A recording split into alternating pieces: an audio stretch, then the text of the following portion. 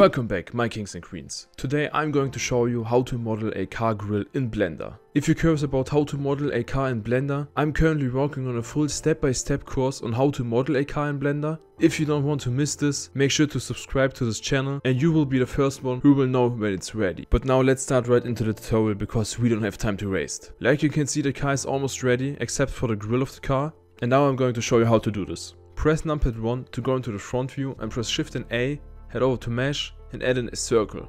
Go into the wireframe mode so you can see the circle. Now in this new window, change the align to view so the circle is facing the view and reduce the vertices down to 6. Then go ahead and go into the edit mode by pressing tab and press R to rotate the circle and rotate it by -90 degrees. Then go ahead and go into the solid mode again, rotate the view and move the circle to the front of the car.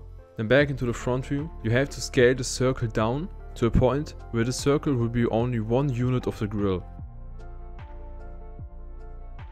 So I guess for this car, it should be around this size. Then you can press F to fill in the face and press I to insert all of the faces to a point around here and press X and delete this face, so we are left with this basic unit of the grille. If you would need a special shape for your grille, make sure to do it right now, because the next step is to duplicate this basic unit. First, select all of the vertices by pressing A and move this unit with G to a point around here. Make sure that your unit is a little bit over the top line of the grille and over the left side of the grille. So as you can see here, it is perfect. Now you can zoom in and press Shift and D to duplicate this basic unit right here and place it somewhere around here. And now you have to zoom all the way in and move these two vertices upon each other. This really needs to be perfect, so take your time, like this. Now you can zoom out. Now to test if you place the vertices good enough, just select all vertices and press M and merge it by distance. And now you can see that we removed two vertices. So this is this one and this one. And this is exactly what we need. So press Ctrl Z to undo this. So we're back left with two basic units. Now the next step is to zoom all the way in into this vertice right here. Now you can press A to select all of the units. Press Shift and D and then X to move these two new units only on the X axis. And now move them all the way to the right side until the two vertices are matching.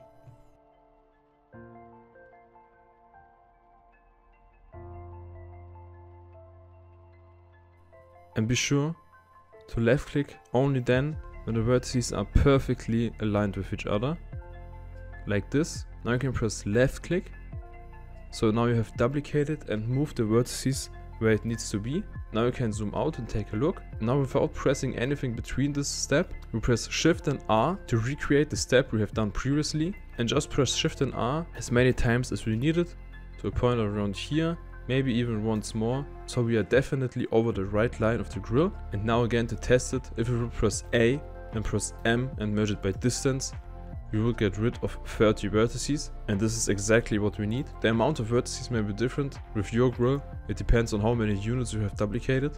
Now let's take all of the vertices and move them a little bit to the left side, so the distance right here is the same as the distance on the right side. And now the only step left to do is to repeat the process on the Z-axis. So again, zoom in. For example, into this vertex right here, all the way in until you cannot zoom anymore. Press A to select all, press Shift and D and then Z, and just move all of these vertices down until the vertices are matching. So, now we have found the vertice and we just take the time that we need to place the vertices perfectly upon each other like this. Now again you can zoom out and press Shift and R to recreate the process all the way to the bottom and once more like this. Now I can select all and move this maybe a little bit more up to a point like this and just rotate the view so you can see what you've created. And this is exactly what we need. Now at this point you can press E and then Y to extrude all of these vertices on the Y axis and extrude them all the way back as much as you think you have to extrude them back. I guess this is enough for my purpose. And now to save some vertices and faces, you can press X and delete all of the faces. Then select all of the vertices and move them back to a point where the grille needs to be. So somewhere around here. Then you can press Shift and A and add in a lattice. So make sure that you're in object mode, not in edit mode, and move the lattice to the front where the grille is. Maybe go into the front view and scale the lattice up to the size of the grille.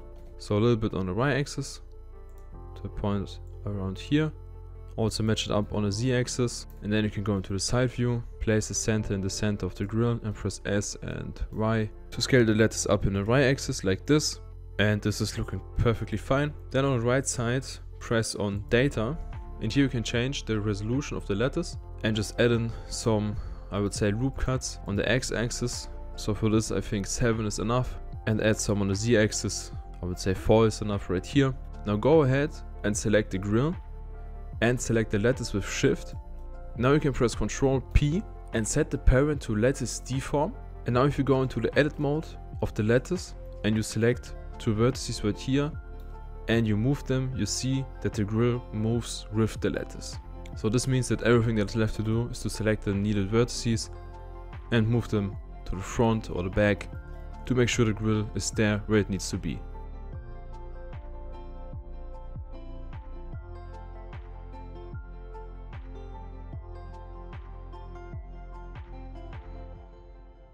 Now this is looking good to me. Now you can select the lattice and press H to hide it. Now you can go into the front view, select the grill, go into the edit mode, and you can press L to select one single unit of the grill and select all of the units that are beyond of the boundary of the grill. And press X and delete the faces. And now for the rest of the units that are sticking through, you cannot delete the full unit, so just go into the wireframe mode and select, for example right here, the bottom vertices and just delete them manually like this, and repeat the process for the rest of the units.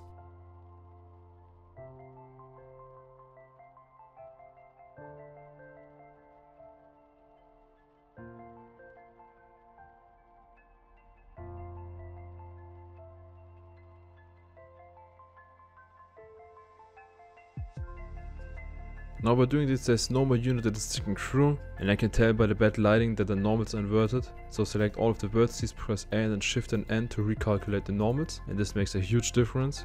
Now maybe this is even enough for you, but I like to add in a bevel modifier so this is looking even better. So go ahead and add in a bevel modifier.